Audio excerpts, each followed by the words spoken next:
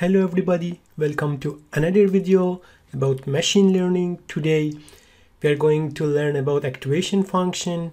We are going to write Python code for each activation function, and then at the end we are going to use this activation function in our machine learning code. Let's run it, and we got it here.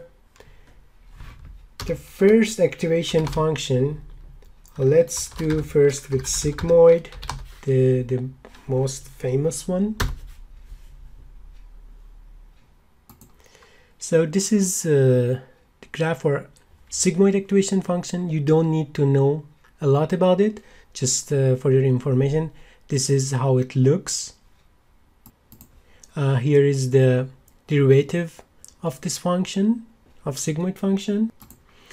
And the derivative of the sigmoid function going to be sigmoid function times 1 minus sigmoid function.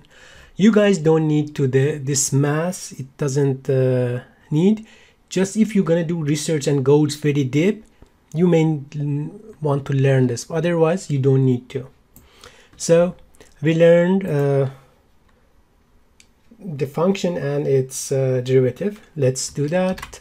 So I just defined the sigmoid function of z, which returned the 1 over 1 plus exponential of minus z. That's our sigmoid function. Let's run it and do one example with it. Sigmoid function of 10 minus 10. It's going to be this value right here. If it's 10, this value. So we got it. Let's do the derivative of the sigmoid function. Okay, here it is the sigmoid prime derivative of sigmoid function. We have sigmoid function, and as you saw just before, the derivative of sigmoid function is sigmoid function times 1 minus sigmoid function. Again, if you are not doing research and you don't want to go deep, that's enough. You don't need to go further. So let's run sigmoid prime function for 10. Run it. What happened? Oh, okay, I haven't run it yet. Yeah, you got it. And if I do it minus 10, then right here we get it. The next activation function, which is very similar to sigmoid one, is tangent hyperbolic function, which look like this. The blue one is a tangent hyperbolic. It gives you between whatever you give the x value, it's going to give you between minus 1 and 1. That's the property we want. And this is the derivative of the this function. Let me show it right here. So this is the tangent hyperbolic, and this is what we need: 1 minus tangent hyperbolic powered by 2. So function derivative of the function is equal to 1 minus the function itself powered by 2. So let's write the function. So that's simple. Define the tangent function, return numpy dot tangent hyperbolic z. That's it. Let's run for hyperbolic function of like 10. Run it. That's we got. If we put minus 10, it's gonna be something like close to minus 1. Yeah, right here. So let's do the derivative of this tangent hyperbolic function.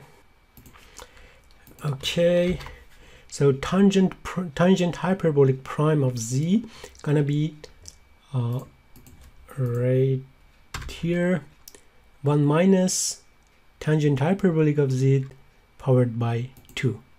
So let's run this one and see if it works. This is like really simple ways. I'm like putting the stuff together. At the end we will have a code for machine learning. So this part are simpler and easy to learn. You guys stay with me and go with that. At the end we will got good reward, which is machine learning code. So that's what we got. If I put 20, I got about 0, 0, minus 20, again 0, because the slope is 0 when we reach that point. 0.5. Yeah. Okay, let's go for the next one. ReLU is the next one. We are going to write a function for it. So here it is, the graph for ReLU function. ReLU function is a very simple one.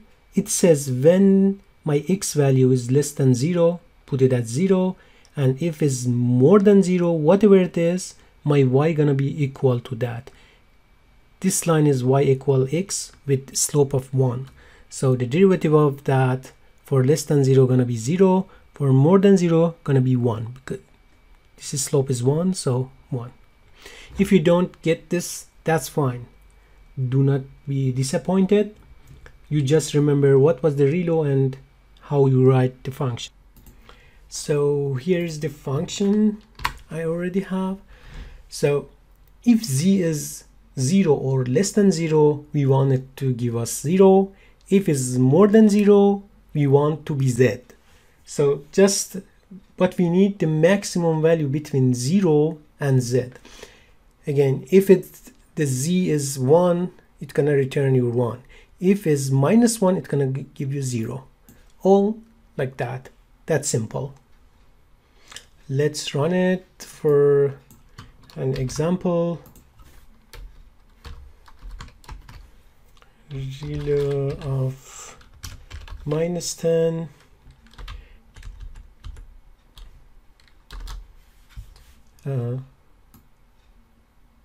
ReLU of minus 10 gonna be 0. ReLU of 10 should be 10 right here. So let's do the derivative one. So do you remember the derivative was 0 or 1? If the z value was less than 0 or equal to 0, the derivative value gonna be 0, and if it's more than 0 is positive, this derivative of the z gonna be 1, so it's gonna return z. That's the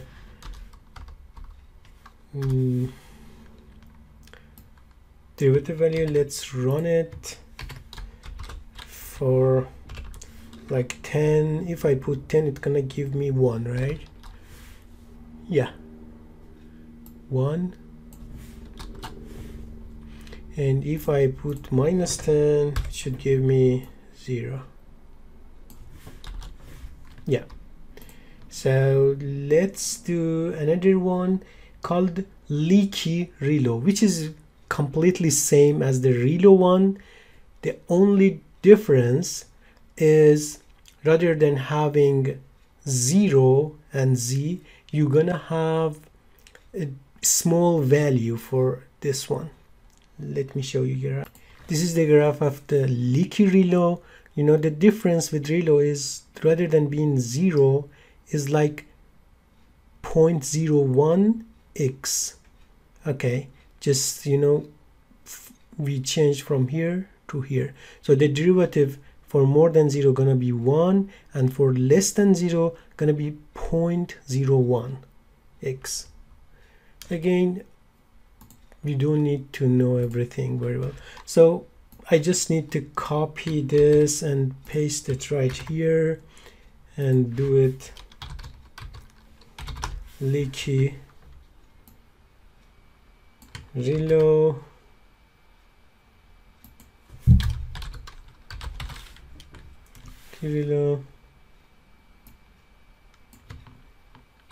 and prime key ReLU. So here, rather than 0, I'm just gonna have 0.010, and here I will say if it's 0 and less than 0, give me 1, and that's it. So let's run it, see what we got. -1. Okay.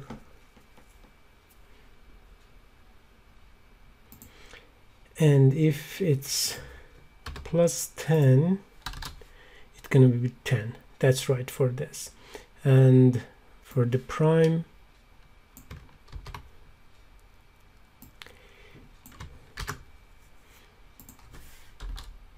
it's gonna be 1. That's right. And if it's minus, it's gonna be 0.01. That's right. So we got all done. But one thing here, we can put all of them in one function and make it like more professional and pretty. So I'm gonna do that. I have already done it. I'm gonna just paste here and show you guys, and then I will ask you to do it as a class format. So here it is what I have. So import numpy as np, and then I'm saying activation function takes z and activation function and name of the function. Okay, like for example, and then I say if activation function is Leaky ReLU, do this operation, and if it's ReLU, do this operation, if it's Sigmoid, this operation, and if it's tangent hyperbolic, this operation. And then another function for activation function prime, the same thing. I'm saying if the activation function is ReLU, Leaky ReLU, do this way, this operation. If it's ReLU, this operation, and if it's Sigmoid, do this operation as well as tangent hyperbolic. So what you guys can do, please write this function in a class format, so I can use everywhere. So you just gonna have a class, and then z gonna be here, self point z equal to z, and activation function gonna be self that activation. You guys do that and post in the comment. I will use one of your code. Thank you very much. And please do not forget to subscribe to see my other videos.